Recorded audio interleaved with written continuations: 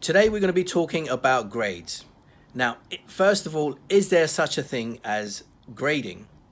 The answer to that question is yes, there is. Of course there is.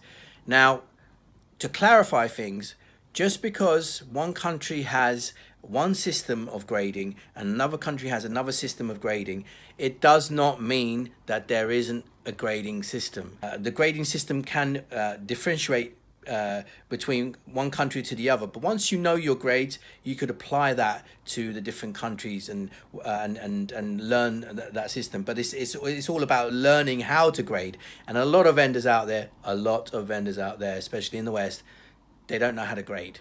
They do not know how to grade. Yeah, I can confidently say this because I myself is still learning about grading. It takes years. You can't just learn that just like this. It literally takes years. The people who I really consider masters in this trade are the people in the Middle East, yeah, who are trading in oud for generations, daily, 24/7, hundreds, thousands, millions of kilos that go through the Middle East. Yeah, I consider them as experts. Okay, and you know, I have family who are in that trade in the Middle East, and I can tell you right now, there is such a thing as grades in oud.